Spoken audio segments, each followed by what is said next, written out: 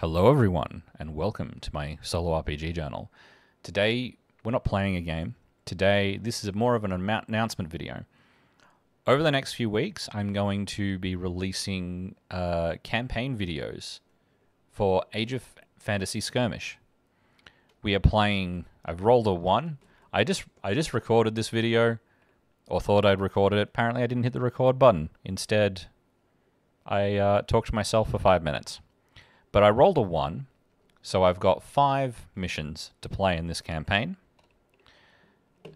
And we are playing with these 4 factions, each starting at 150 points.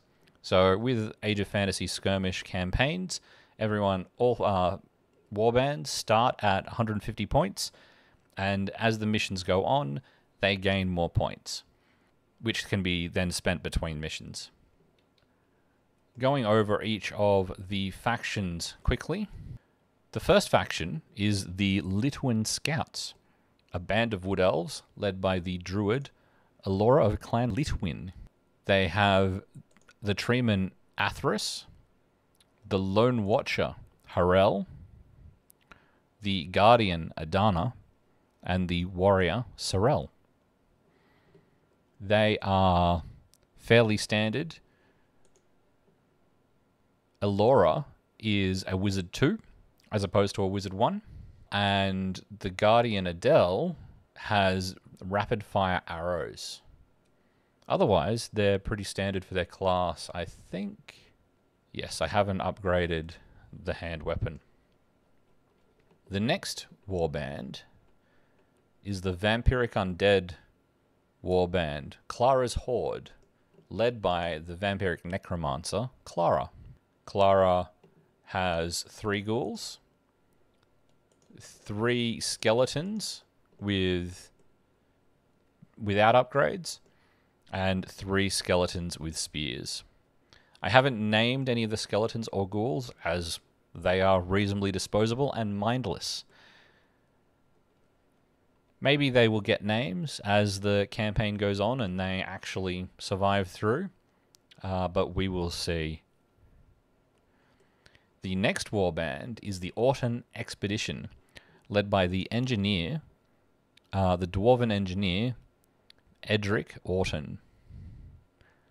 He has with him the 2 veterans, Hildred and Ethelwyd, 2 elites, Yavia and Althalid, and the Iron Warrior Reshek. They are... I think I've upgraded them to have great weapons, except for the Iron Warrior, who just has the 1-hand weapon. But I'm sure that's going to change after the first campaign, the first mission. And last, but not least, we have Chevel's troop, led by Justine Chevel. I haven't named any of his troops, but he has 3 infantrymen with spears, 3 normal infantrymen, and 3 marksmen with crossbows. So these are actually crossbows, whereas in previous games I have proxied them for riflemen. And now he has a great weapon. Justine Chevel has a great weapon, and otherwise I think that is all of the changes. As these troops go on and actually achieve things, I might give them names, but for the moment they are nameless. And that is the 4 warbands that we're moving ahead with for this campaign. We will probably play mostly 2-on-2 games, making sure that everyone has an even number of games.